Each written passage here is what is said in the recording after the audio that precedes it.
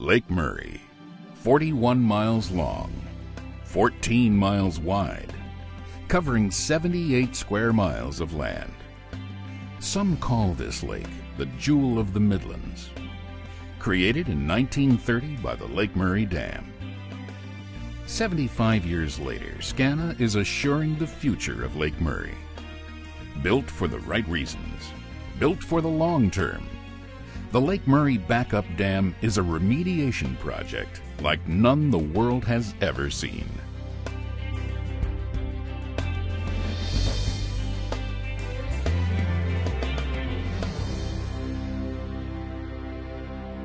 In 1927, construction of the original dam begins, led by William S. Murray and his New York engineering firm, Murray & Flood. Farmers sell lake property for as little as $1 an acre. Work crews don't have bulldozers. They use steam shovels, trains, and mules. In 2 years, the dam is ready and the lake is filled, covering churches, homes, and cemeteries, entire towns. By the end of 1930, the Lake Murray Dam is generating electricity and international attention as the largest earthen dam in the world. The lake has filled many roles since, serving as a practice range for Doolittle's Raiders, a prime recreation destination, a major source for power and water. Now it is one of the fastest growing residential areas in the Midlands, and over the years, the Lake Murray Dam holds strong. It is bolstered several times to increase safety. The benchmark for safety is the 1886 Charleston earthquake, rated at 6.5 on the Richter scale. New analysis in the mid-90s finds that earthquake was more likely a 7.3. In a quake of that magnitude, the dam might not hold. Working with the Federal Energy Regulatory Commission, SCANA considers its options and determines that building a backup dam is the safest choice. To pay for this tremendous project, SCANA will use tax credits rather than do as other power companies and apply those credits to the bottom line.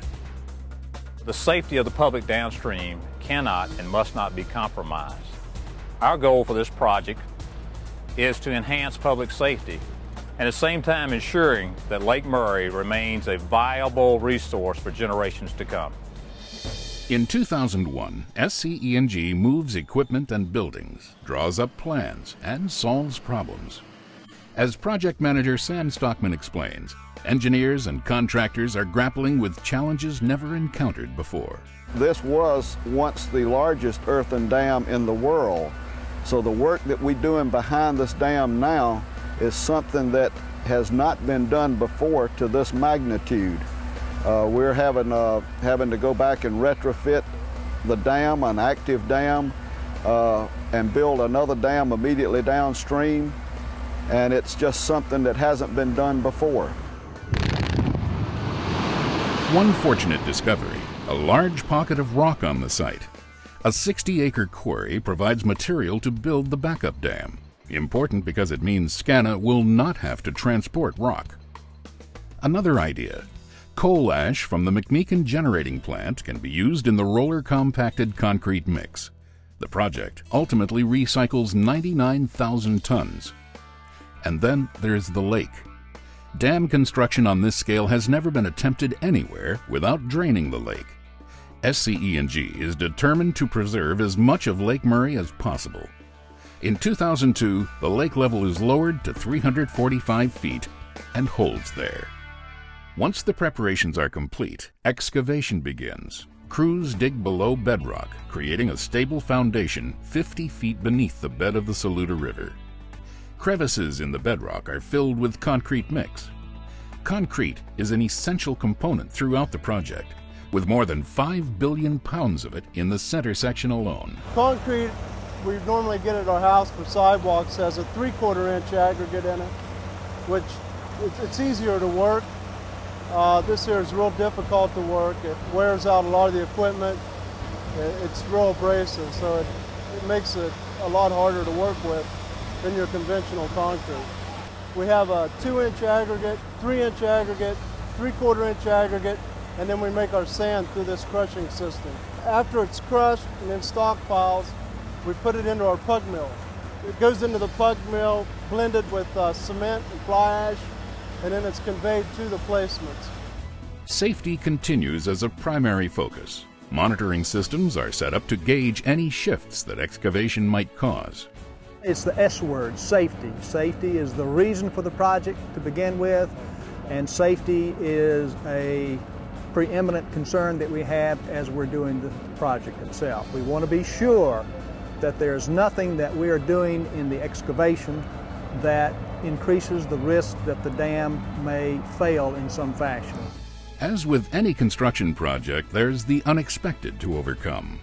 Crews work day and night pouring concrete, keeping construction on time despite heavy rainfall in 2003.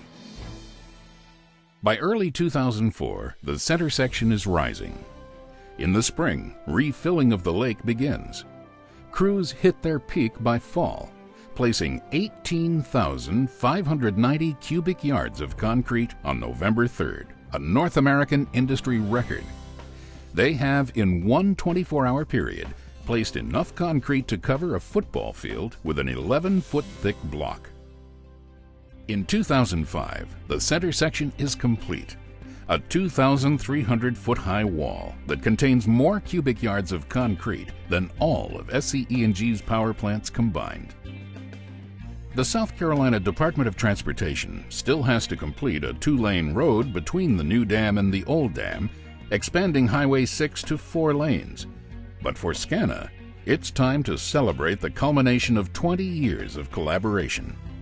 At a ceremony on June 23, 2005, the $275 million structure is officially dedicated. This owner demanded safety, demanded quality, and demanded productivity.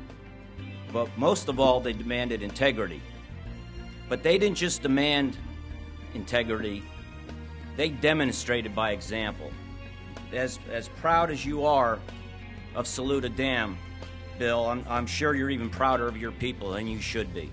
And as you and others drive by this dam, I hope you will look at the dam and not necessarily think about the millions of yards of concrete or the millions of man hours that went into creating it, but rather let that be a monument that you can truly, a tangible monument that you can truly get your hands around, the things that as employees here we live to every day. For almost 3 years, this has been the largest active dam construction project in the United States. Now, the Lake Murray Backup Dam can take its place in history, an achievement to stand for the ages, a 1.5-mile-long symbol of SCANA's enduring commitment to serving its community.